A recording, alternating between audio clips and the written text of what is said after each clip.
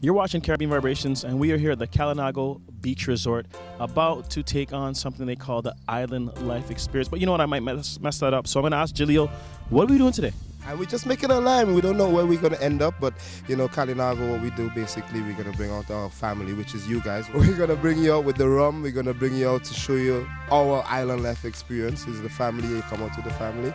We've got Karim here on my left from the kitchen, and we've got, you know, the big man himself who's going to be driving us all about. We don't know where we might end up in a rum shop. We might end up in a fort. Anyway, you know, that's what we're doing today. We're live in. So stay tuned right now. You're going to see the Island Life Experience Tour from Kalinago Beach Resort while we're in Grenada.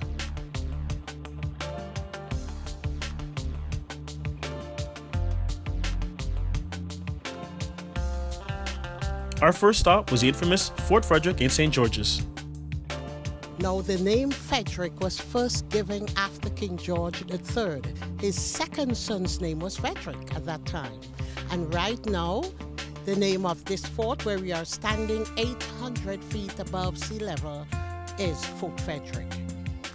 And it was really built or started by the French back in the 17th century. But the French and British, they mainly had battle 14 times, exchanging hands back and forth. Now, the Treaty of Versailles was signed when the French gave back the islands to the British. And right now, we are independent, the 7th February 1974. But mainly it was built on the highest point in order to protect the harbor and to view whatever enemy or whatever was coming in at that point. So from this point, you will be seeing the entire capital, St. George's, where approximately 35,000 people live.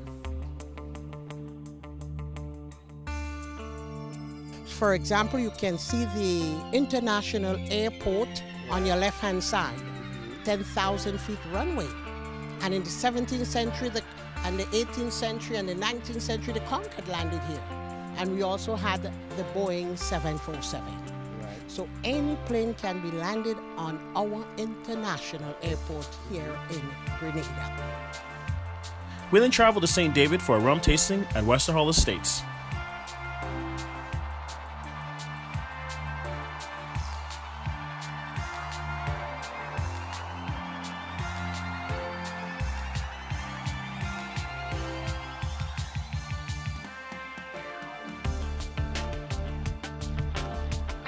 We ended our island life experience with a lime at Leicester Beach.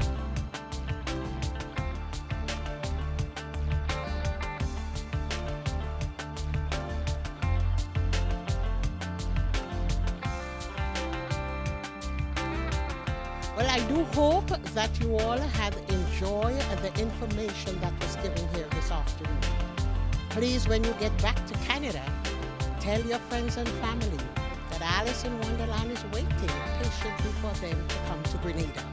And I wish you all God's blessing and a safe flight back to Canada.